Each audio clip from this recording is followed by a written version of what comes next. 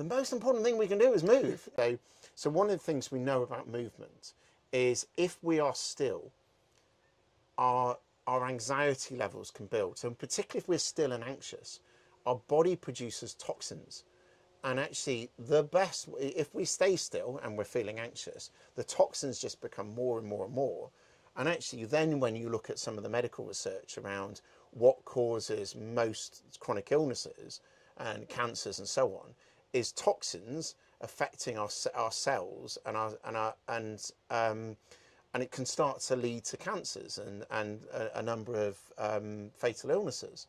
So actually, if we can reduce those toxins, that cell inflammation, then that's a really important place to start. One of the most effective ways of reducing toxins and cell inflammation is moving.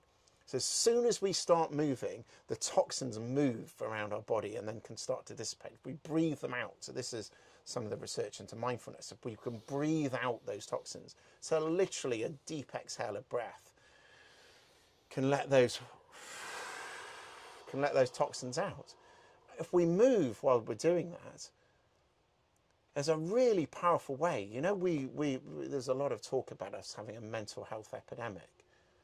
Yeah. The most important thing we can do is move. What the neuroscientists have started to teach us, because there was a lot of money put into neuroscience research about 20, 25 years ago, is the neuroscientists are starting to show that when we move, yes, we lose those toxins start to dissipate around the body, but our brains start to produce more BDNF proteins, which is basically brain fertilizer. So not only do we feel better because those toxins are moving, we start to produce more endorphins, but also our brains get this huge surge of, again, type of energy we're developing. But if we're doing some harder exercise, our brains get this surge of BDNF proteins, and they're much more alert, ready for learning, ready for energy, ready for conversations, ready for relationship. We think better.